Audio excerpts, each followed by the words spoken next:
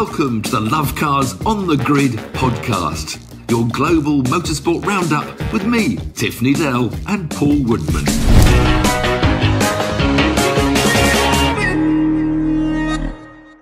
Welcome to Lovecars on the Grid, your global motorsport podcast roundup. It's an absolutely ram-packed weekend of motorsport. Who would have thought that in January?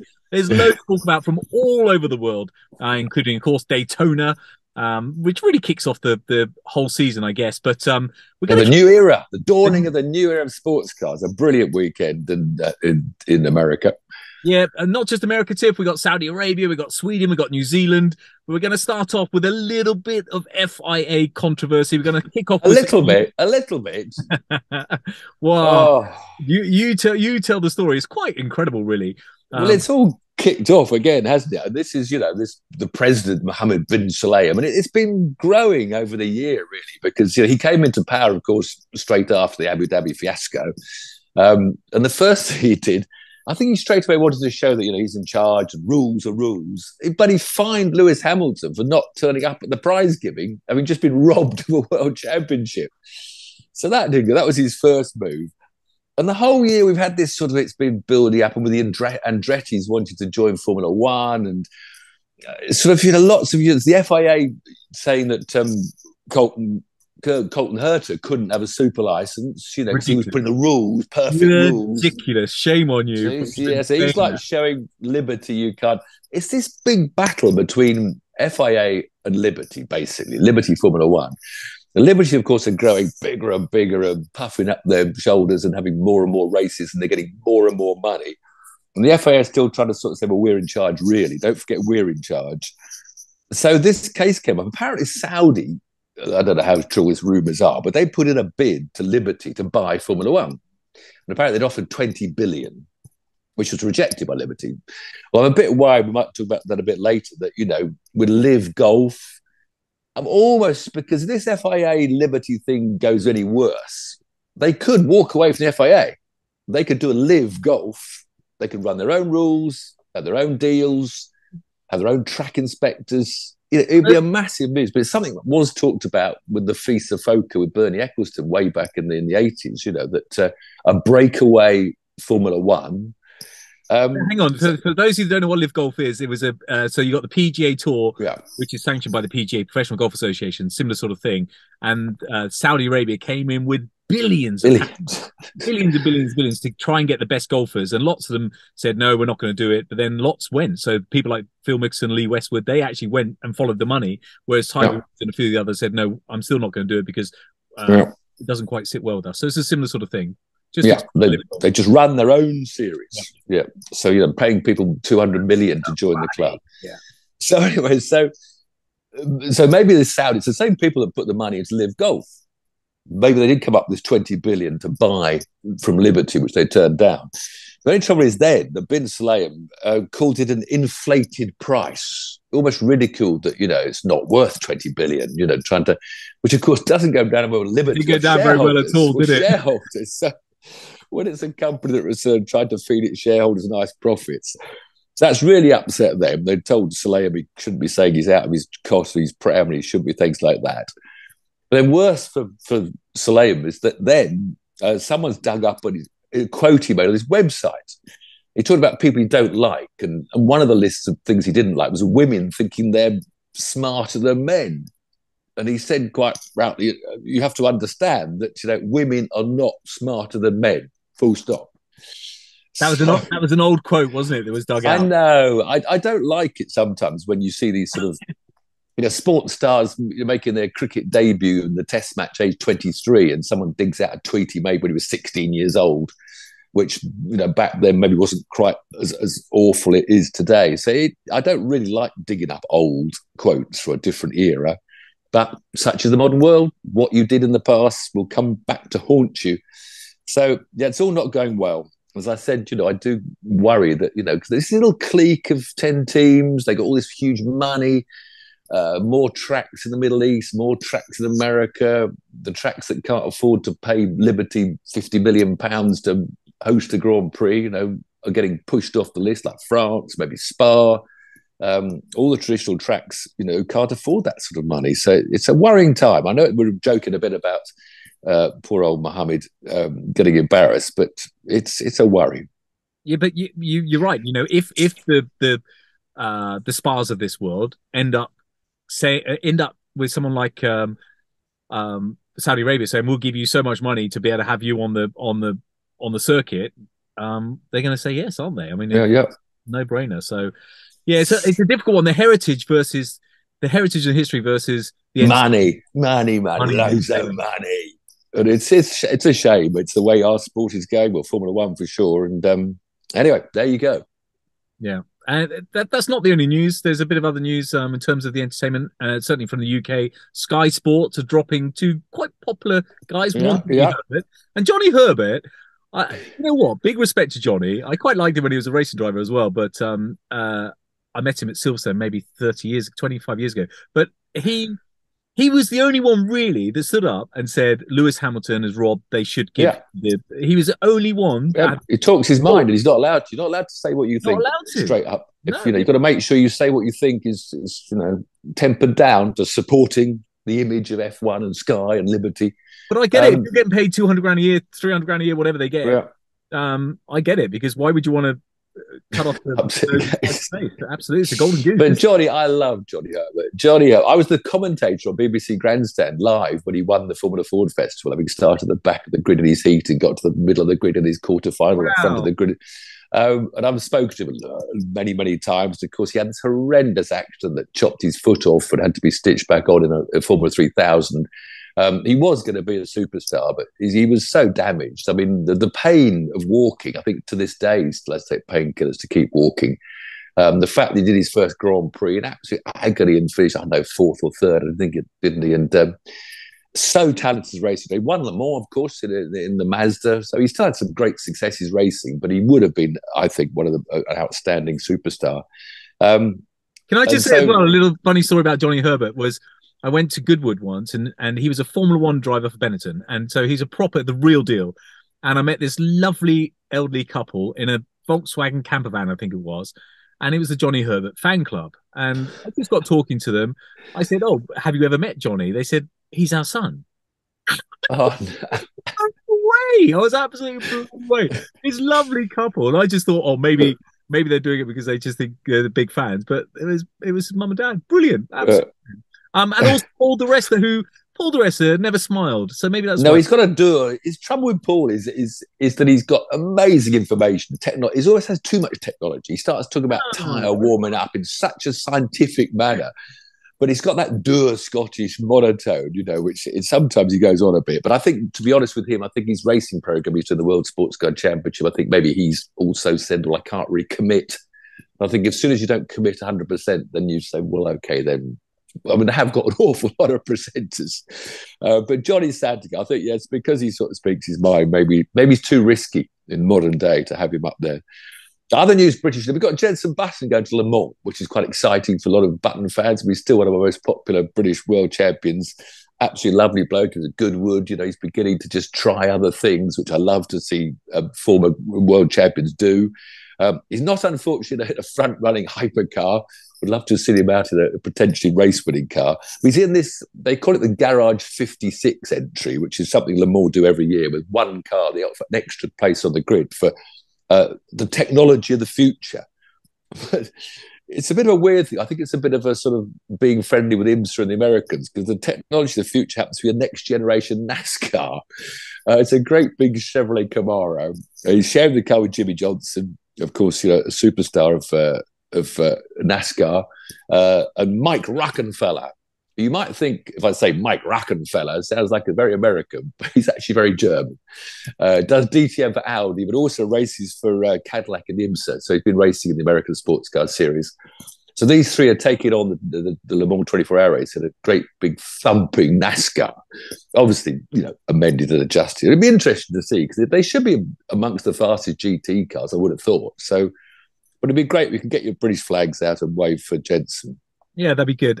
So have we got any Chevy news, by the way, or is that top secret?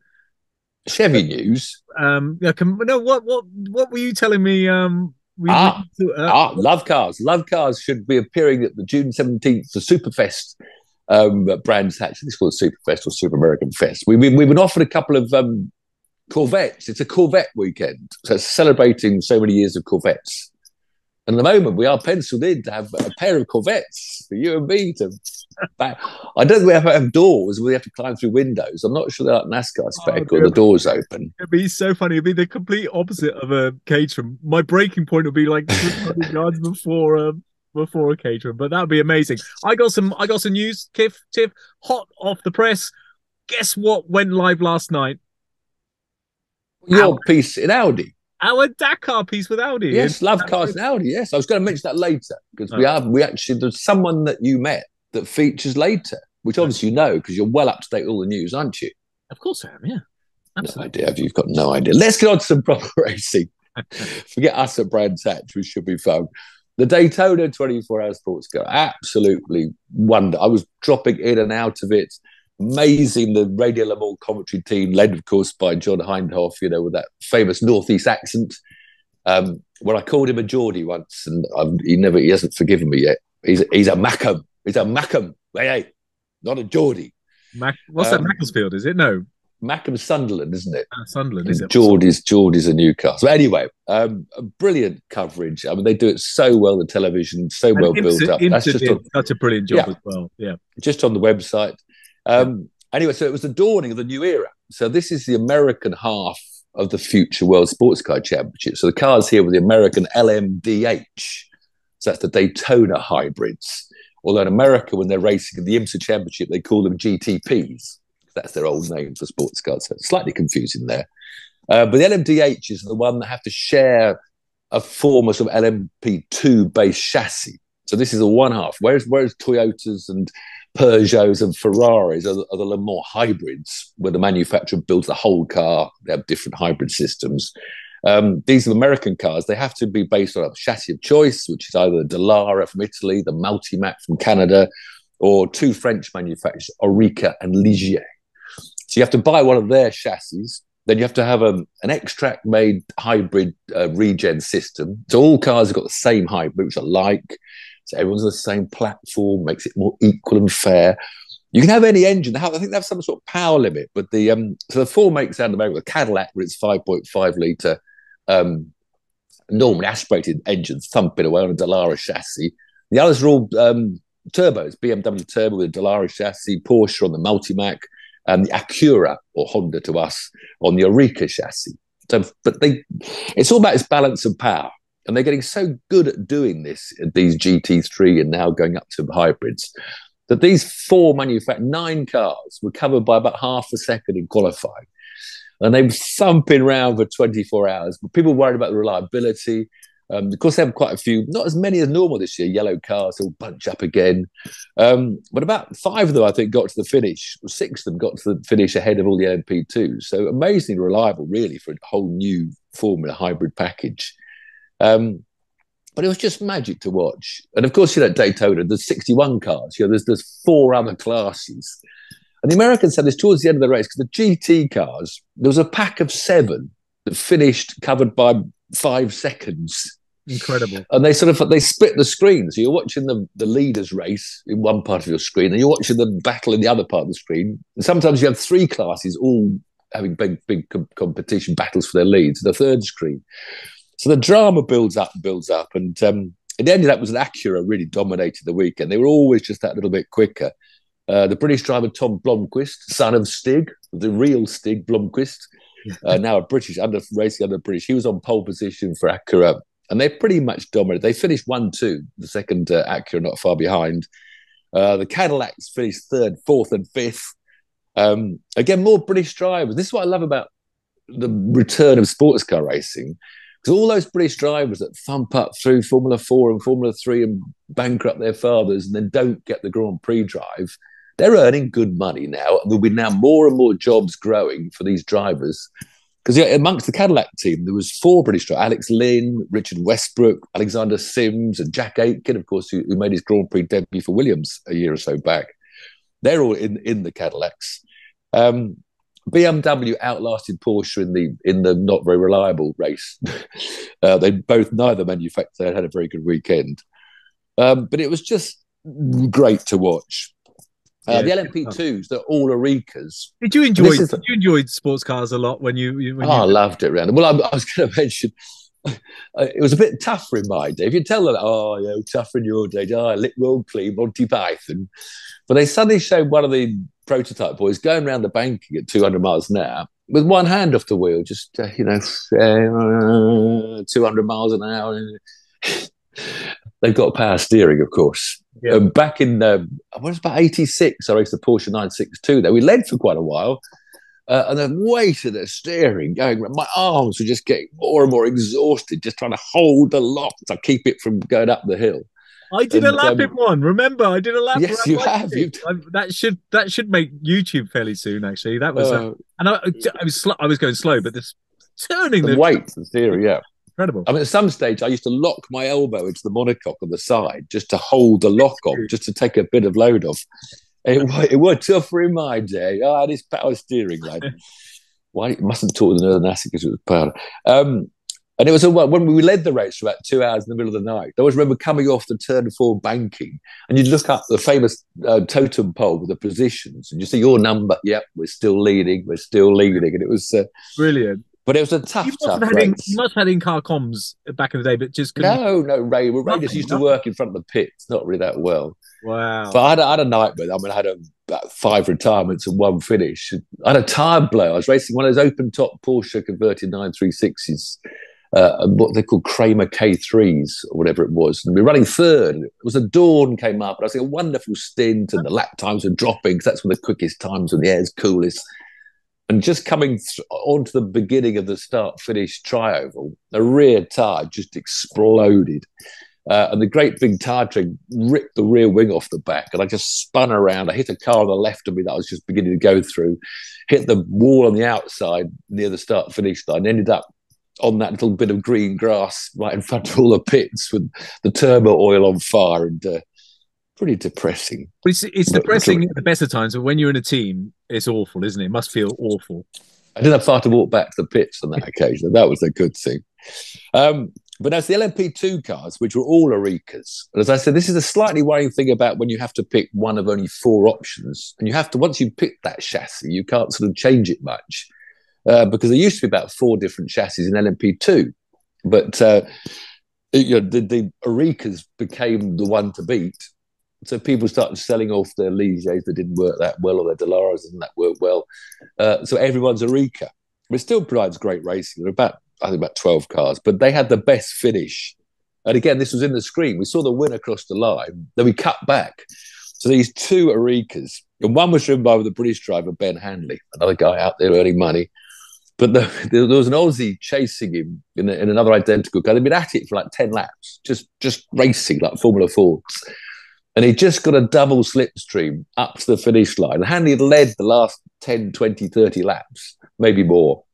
And the other one just crept by, won by 0.016 seconds to take the win. And of course, when you win any class, you get the famous Rolex watch, which is probably worth a bob or two. So poor old Ben Hanley lost his Rolex watch by 0.016. Tremendous racing. Better news for the Brits, the GTs. Again, GTs are earning money racing. And our evergreen Darren Turner, along with other Brits, Ian James, was part of the Aston Martin team that won the GTD class. And he was the first of the 7 GT cars crossing the finishing line, covered by just 5 seconds. Incredible. I mean, it was fantastic racing. In fact, third in the GT Pros with another 3 Brits. I'll read out the names because they're all worth mention. Jack Hawkins, Ben Barneycoat, Mike Conway, all names that came up through the ranks of single-seaters in Britain. Ollie Milroy was third in one of the other GTs. Catherine Legg, talk about female racing drivers, one of the best female racing drivers Britain's had. She did IndyCar, Indy Lights. So she's out there earning good money. She came 4th in GTs. And Wayne Boyd was part of the winning team that won the LMP3 class. So congratulations, all those Brits out there earning money as professional racing drivers. And I love to see that. But it is a great era. I mean, so those 9, unfortunately, Acura at the moment aren't going to do the World Endurance Championship. But the other 3, Cadillac, BMW, Porsche, When it comes to Sebring in about a month's time, they're all going to be joined by Toyotas, Peugeots, Ferraris, Glickenhaus. And next year, we've got Lamborghini coming in, Alpine coming back. It's going to be about 11 manufacturers with 2 cars each. That's 22 with 3 drivers in each. That's sort of 66 professional, earning drivers. What's the shortest race WEC do? So they're usually 6 hours or 1,000 Ks. There might be a 500K. 2 drivers? They're usually pretty... Well, they don't. I'm surprised more manufacturers don't drop to 2. They all seem to have these 3 drivers. Yeah. And they're so fit nowadays, and the cars are less physical to drive. Changing gear so much easier. Oh, great big stud. You tried the Porsche gearbox, aren't you? I mean, just changing gear was wearing your arm out, not to mention the blisters on your hand. But most will still have 3 drivers. But I think they do cut down to 2, which I think is better, because I like the sort of the pairings, Ix and Bell and Ix, mass and famous names, famous pairings are what grew up in sports car racing. Needell and Bell as well. Needell and Bell. So who was first? Who was first on the car, Bell or Needell? Oh, I think Bell. It was Bell, Needell. We had Derek's son also out with us. So if you didn't watch that, I don't know why. I was punching my Twitter every 3 hours trying to get more people to watch it, and more did come back and say, "Yeah, this is great." This is so many fans are beginning to get into. And if Formula One means you have to pay £7,000 to have a ticket to go watch it, I think more people might turn to sports cars as a way of enjoying it. £7,000 for a ticket, are they? Paddock Club is. Yeah, but you don't have to. And that's the beginning. No, I know. But what's the minimum? £1,000 for a grandstand seat? Silverstone? No, rubbish. If you want to get it for what? For one Sunday is going to cost you. You can't have one. They're almost dropping out one Sundays. I think. I don't know. I haven't looked. I'm lying. I don't know what I'm talking about. Pricings. Yeah. I know it's going up a lot. I know going to watch a Grand Prix, whichever country, isn't cheap. You're right. So then we go from one extreme to the other. Formula E. I'm still watching Formula E. I'm still watching Diriyah. It's quite a spectacular track with this famous bobsleigh, as they call it, going down the hills. But it's the sound. It's still the sound, however close they are. It's still not really winning me over. And right now it is Porsche dominated. You have the drivetrain. So there's 2 rounds of Diriyah on following days, and the same 2 drivers that came first and second in Mexico came first and second in both Diriyah races. And Pascal Wehrlein won both the races. The guy that was second in Mexico, but he's in the official Porsche team. Was Jake Dennis, the British driver for the Andretti team, who won in Mexico, but they've got Porsche drivetrain, came second twice. Sam Bird got a third. Good for Sam Bird to come back in a terrible weekend in Mexico. He had one of the thirds for Jaguar. And René Rast, the German, got the other third place for McLaren, who they ran a Nissan powertrain. So, which is obviously something that Nissan have been in it for many years. And Jake Hughes, the British driver in his debut season in Formula E, had a pole position in the second race. So, it was, yeah. It was certainly good to see the McLarens up there and the Jaguars up there. But it seems like the Porsche power plant. Well, funnily enough, the 2 sort of other drivers, the Porsche, Felix da Costa had a miserable weekend, and so did Andre Lotterer, who's Jake Dennis's teammate. So obviously it's not a guarantee. Oh, it's the future, but it depresses me. It really depresses me. Oh, no. The whole electric depresses me so much. It's just when they overtake, when they've just got more power to use and they just drive past. It's a bit like putting on DRS on. You save a bit of power, so you've got 1% more than the guy you're following. And the team virtually says, okay, you can stay on the throttle for another 100 yards. And so you just wheeze past them. So it's strategy, not racing. Because it's all strategy. Well, the drivers, they're on it, in the corners, because they decel, they've got to keep as high a minimum speed as possible. So it's still a lot of, that's why you have some really good drivers getting paid really good money. Another place where you can earn good money, but it's not about the ability of drivers. There's some of the best drivers in the world. It's not that. It's just that they're told they're not allowed to go flat out all the time. I would say if you offered the 22 Formula E drivers a factory drive in a World Sports Car Championship car, all 22 would take the option, assuming the money's the same. They might not get paid as much than sports cars. But anyway, the show goes on. Race of Champions, the other race. Now, I don't know. The Race of Champions is something Sweden on the snow, wasn't it? But I started watching it earlier. But does it do anything for you anymore? It's just sort of so repetitive. you don't know really who's winning until they come to the line. And the Sweden was even worse because the gap on the first lap, one lap was much, much slower than the other lap. So you'd finish the first lap about 10 seconds ahead, and then you finish the second lap 10 seconds behind, and hopefully have a but it's just, I don't know. Does it get you excited? I like getting all the best drivers from different sports into one race, because we mentioned that last week, but it didn't really do it for me this weekend. I didn't watch much of it, to be honest. I just wasn't. I know, it's so drawn out. It just goes on for so long. I mean, you said big name Sebastian Vettel was there, Thierry Neuville from Rowling, Sebastian Loeb. British team was David Coulthard and Jamie Chadwick, who got pumped out early on, I'm afraid. The winners of the Nations Cup from Norway were father and son, Petter and Oliver Solberg, which is quite a nice story. No way. What? No way. No, God, not one of your jokes again. But the winner, of course, as you know, of the individual was your best buddy, Matthias. Matthias. Was it? Oh, we like that. Do you know his surname at all? Do you remember that as well? Ekstrom, of course. Ekstrom. So yes, so straight from shaking your hand on the Lovecars video, which you can go and watch after you've listened to us and watched us, after shaking your hand, he's rushed off to Sweden and won. He's won it 4 times. He's one of those guys that. This is hot off the press. I wasn't going to tell anyone this, but now I'll tell you. I gave him some tips of how to win. Oh gosh. He was a charming man. I didn't know he's won the Race of Champions 4 times individually. Yeah, that's his 4th time. Yeah, he's such an all-rounder. I mean, he did single seasons, I think, and Le Mans, and he's just an incredibly talented driver. So if you haven't seen the video, please go and watch it, because we don't get many. But Harry's Garage, I think he's on like 100,000 views already. We're on about 1,000. Cheer Paul up. Cheer me up. But he's such a lovely man, and I just asked him. I tried to ask him some different questions. I only asked him a few questions because he was just finished. And the last thing, did you have to go through? Did you have to go through all the British YouTubers being interviewed by all of you? The same. So I know. So I literally just said. And the most interesting one was, you've seen the video, but the most interesting one I thought was, what do you prefer? Because it was raining when we were there. It was very muddy a lot of the time in Dakar. Yeah, I can see where you showed your little shoes. Was that a product endorsement of your shoes? Were they waterproof trainers? No. Did you put hashtag, what's the mate? Quick, get the mates. That's what YouTubers are supposed to do. I had to pay for those ones. Puma give me shoes, so I'm going to say they were Puma, but they weren't Puma. But he said he much prefers the hot sun and the sand over the mud and the rain. So, but go watch it. It's quite interesting. Oh, good. What's next? He's Swedish. Yeah, Swedish. Yeah, so he should like the snow. I mean, he's born in it. That's very true. Right, let's go from snowy Sweden. The other racing last weekend. Yeah, all these single seaters. I mean, I like looking at these single seaters because these are the kids that are going to be the names of the future. Generation. Somewhere, some of these will get through to the Formula One grid, and the one most likely to, from what I've seen so far, is the leader of the Formula 4 UAE. They moved to Kuwait, a new track in Kuwait this weekend.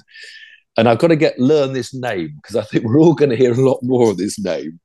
He had another win in Kuwait, and he's got a Nigerian mother, an Italian father, and he's an American by the name of Hugo Chukwu. I haven't heard any other commentators say it. Hugo Chukwu. Okay. And he's got a big championship lead now. The whirlwinds for the Australian James Wharton and the Maltese driver Zachary David. So it's amazing how widespread, motorsport used to be just sort of French drivers and English drivers and Scottish drivers, and that was about it, the odd Italian.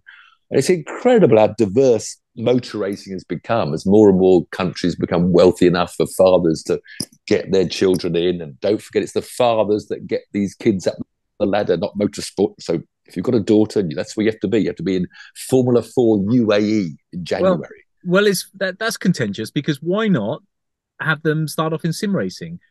That's can't somebody go through sim racing? And arguably, sim racing. I don't think it's a good enough training ground. I know that there are sim racers that when they get into a car are brilliant. Yeah. But that may be because they just got natural talent. I don't think sim races it helps a little bit, but you'd have to go in against the mainstream eventually. I think all these kids to be fair. They are sim racers as well. Younger generation. Yeah, because when they got a week, when he says kids, younger generation. Oh gosh, when they're sitting in their hotels when they're stuck in a hotel in Kuwait for a week, I'm sure they're all on their sims, playing the circuits, learning a bit more. But they've got to get out in a car. So the other race in Kuwait was the more senior one up the ladder, the Formula Regional Middle East. 3 different winners. Again, you see diversity. The Swede, Dino Bogdanovic, British driver Taylor Barnard, maybe he's a Brit for the future, and a French driver, Sami Mejoutounif. What's the youngest? These names. They're all about 12, I think. No. They're all 16, 17, 18, 19. I don't think there's anybody over 20 probably in all these races. I'll have to be sure. But in the Formula region, one name that you should look at, really, because he could be an Italian star. He had 2 second places to keep his championship lead, and that's Andrea Antonelli. Good, proper racing car name, that Antonelli. Whereas down under, the other single-seater race series, which is the old famous, the New Zealand series, just the Tasman series, where in the old days, the Formula One drivers, Jim Clark, Graham Mill, Denny Hulme, Jack Brabham, they used to go out and race in this famous winter series, but it's now just for the junior single-seaters, the younger, what word did you use? Anyway, Charlie Wirtz, son of Grand Prix driver Wirtz, Alex Wirtz, has been sort of dominating this championship along with the Kiwi Callum Hedge. Out of 6 races, they won 2 each. So Callum Hedge, Kiwi. But the British driver, Louis Foster, who has already got a drive this year. He was one of the Autosport finalists. He won the Indy Pro 200. He's gone out to America to further his career. He's already got a drive lined up in Indy NXT, which used to be Indy Lights. It's actually Jamie Chadwick's teammate in the Andretti team doing Indy NXT. So I don't know why he suddenly decided he needed to go to New Zealand. Maybe he wanted to hone up on his suntan or hone up on his driving skills. Anyway, he turned up and won the first race he did, came second in the second one, and then clashed with Wirtz in the third race, ran into the back of him going into a tight corner, took them both out. So he's certainly stirred up the Kiwi series. It's no longer a 2-horse race. But Charlie Wirtz and Hedge still well out in the points because, of course, Foster's only doing the last few rounds. So it's all good stuff. It's all good stuff. It was a ram-packed weekend. And what's coming up next weekend, Tiff? Not so much. All those same 3 single-seater series have got another 3 races, another round, more wheel banging. I watched some of that Kuwait circuit. And these safe circuits, they don't help it. Which circuit? I say not Kuwait. Where were they? Yeah, they were Kuwait, the new Motortown circuit. And all this massive runoff for safety, it just encourages them to go 4 wide into turn when there's some awful clashes and crashes and, people getting put out of the races and another £25,000 damage bill for daddy. And that is some of the problem with safety. Saying daddy all the time. Well, it could be mummy. Well, mummy then. It could be mummy's got the money. It could parents. Be they could be young entrepreneurs. Associates of parents. Parents' friends. Tiff, in June for our let's get back to some proper racing or some exciting. We're just talking about next weekend, and you've changed the subject. In June, will we be on the Brands Hatch Indy course? Yes. Yeah. If we get there. Thruxton Historics that weekend. I might have to on contract. I might be. I don't know. Clash. It's a clash for me. It's an unfortunate clash. So you don't want to go on track against me at the same time? Is that what you're telling our listeners? Is that what you're telling us? I think you'll find I'm in contact with the promoter, and I will have the choice of the vehicle involved. Now, one vehicle is currently being built fresh from the chassis with all the best kit in it. And the other is his dad's thing that's been stuck in a garage for about 2 years. Never told me this. Which one shall we let? Which one will you have? Which one? I don't know. Anyway, we'll sort that out later. I hope you break down. This weekend, loads of single seaters. Only 2 other major events down in Bathurst. Now, if you've enjoyed watching the production from Imsub.com, I don't know who's going to put the telly out a lot, but it's the Bathurst 12 hours for GT3s, which round that track should be absolutely an awesome thing to watch. It's the first round of the Intercontinental GT Championship, which is 5 rounds. It starts at about, I think I've worked it out right, about 6 p.m. Saturday night. So it'll finish about 6 a.m. our time. So if you start Googling somewhere on Saturday evening, you might catch up with a Bathurst. Or on Sunday night, you can watch the completely ridiculous beginning of the NASCAR season, which, as of last year, it's this Busch Clash So you don't get any points. So it always used to be at one of the normal circuits. But last year they put it in a quarter mile in the Coliseum, the old famous Coliseum in Los Angeles. And they raced around this quarter mile track. And there's about 27 cars. They have about 3 heats and finals and last chance racing. So if you want to watch big bangers hitting each other, then the Coliseum NASCAR race begins the season on Sunday night. And finally, football news. How did the Saints get on this weekend? Yeah, we won just. In fact, I've got to go to my Twitter account because we still haven't bought a centre forward. If we don't buy a centre forward, we're going to get demoted.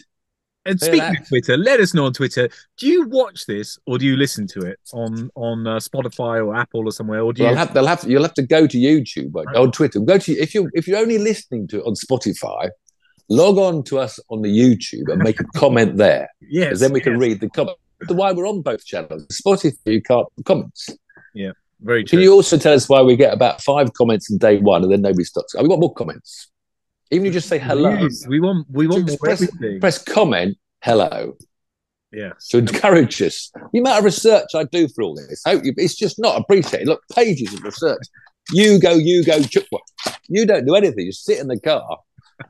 So I want some appreciation from out there, fans. Hang on a minute. Let me just add to our fans, or your fans, not mine, but let me just add. What do you think happens? Do you think it's like magic fairy dust? Just this automatically uploads across multi-platforms and gets shared? You do that. Yeah, that's your job. Still fairy dust everywhere. That's your job. It's a team effort, Tiff. There's no I in team, remember? Thanks for joining. We'll see you next week. Oh, man. See you next week. Cheers.